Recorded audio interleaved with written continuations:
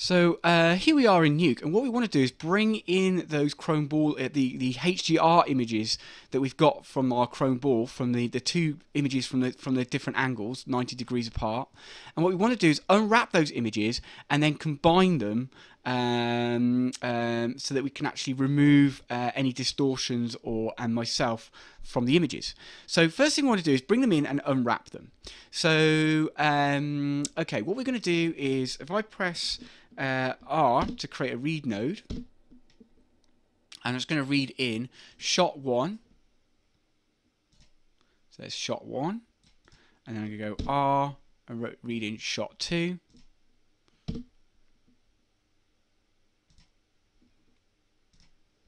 Okay, here we are.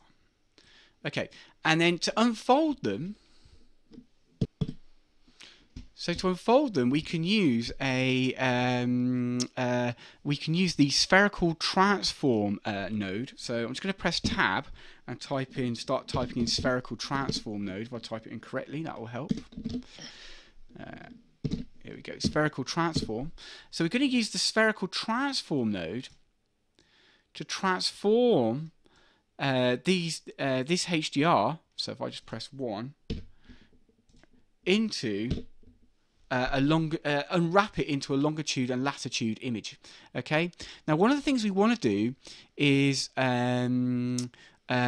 sort of adjust the output format in here. So typically in Maya, what we want to do is we want to have a 2:1 aspect ratio. So we want the resolution of this to be twice, so the width should be twice the length of the height. So 2:1 up. Okay. So what we might want to do is actually put in a sort of, I'm going to create a new format here, I think.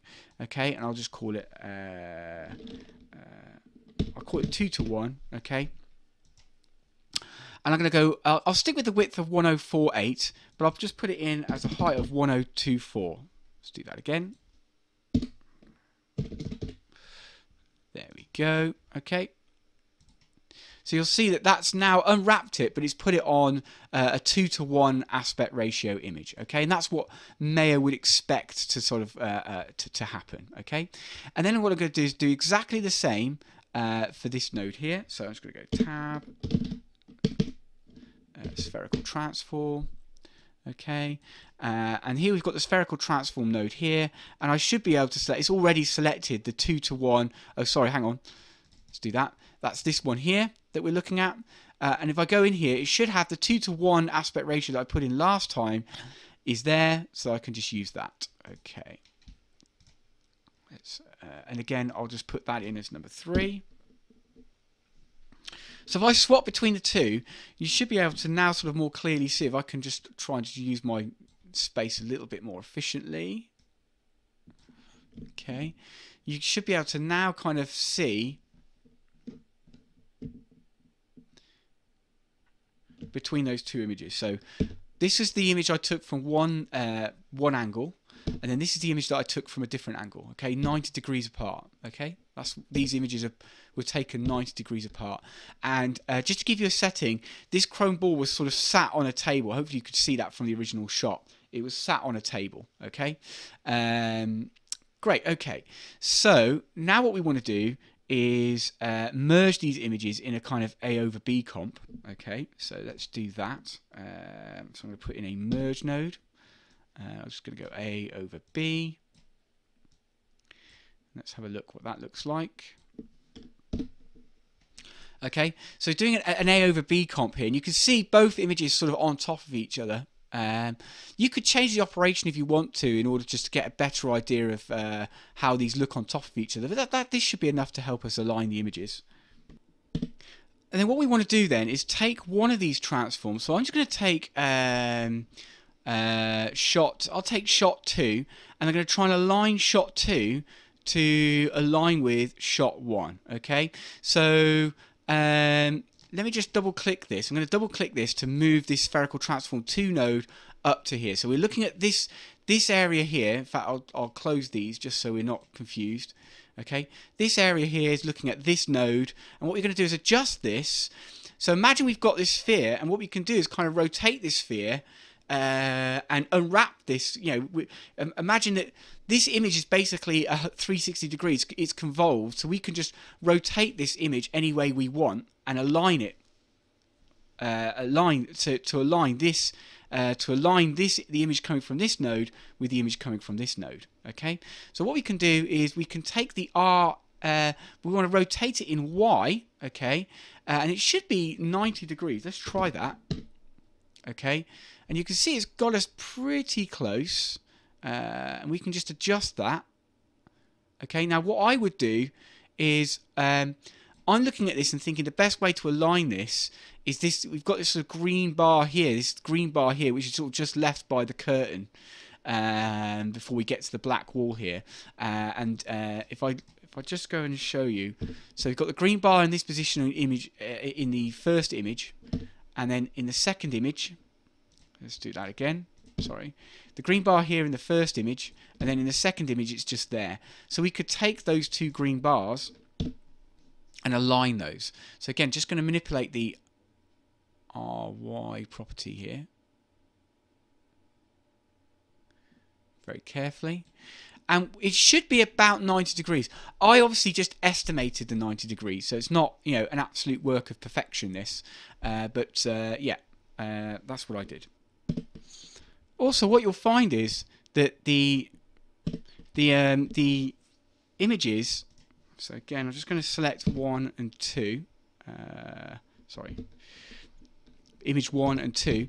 You'll see that the angle of this is slightly different depending on the shot as well. Okay.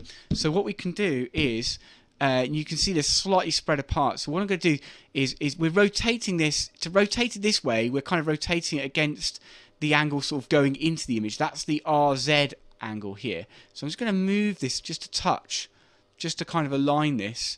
And then what we can then do is use the RX. As it brings down this image a little bit, we can use the RX to kind of compromise and bring this together.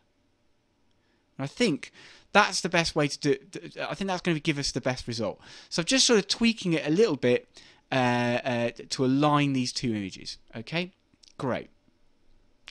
So now what we want to do is, now we've got these two images aligned, what we want to do is output take, if I look at image 1,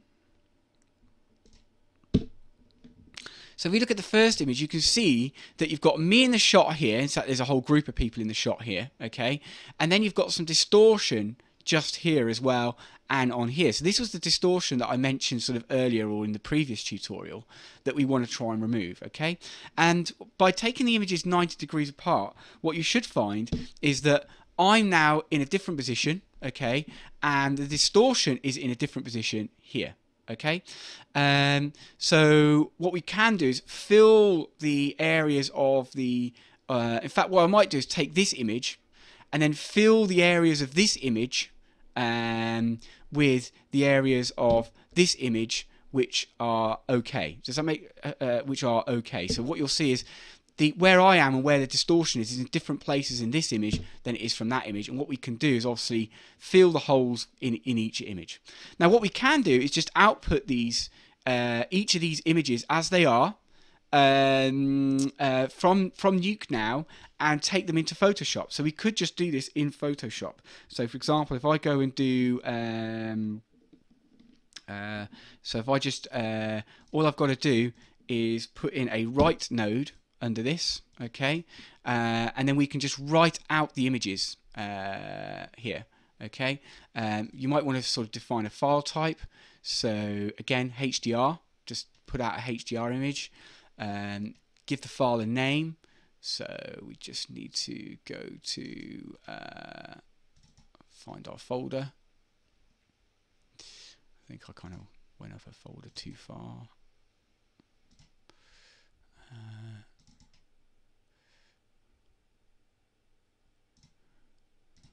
Okay, so going back to our folder here, I'm just going to add this to our just going to add this folder to my sort of shortcuts here, just so I can get to it a bit quicker now. And then I'll just give it a name. So I'll just call it shot1 underscore unfold.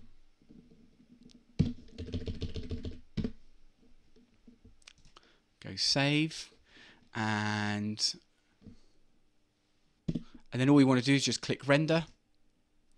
Okay, accept those options, that's fine. Hang on a moment. Yes, I needed to select a file type. Sorry about that. Okay, HDR file type. And then I think actually on here, I might want to actually specify it as .hdr. Let's try that again. Click render, click OK. And that would have rendered that image out. So if I go back to my folder now, I'll have shot1 unfold HDR that I can then bring into Photoshop. And then I'll just click on this and hopefully it'll open up in Photoshop. Here we go. Here we go. So then I can just bring the two images in Photoshop and then just combine them that way. Okay, so that's one way of doing it. Another way of doing it is to actually just merge the images using the roto tools available inside of Nuke. Okay, and I'm going to show you that on the next tutorial.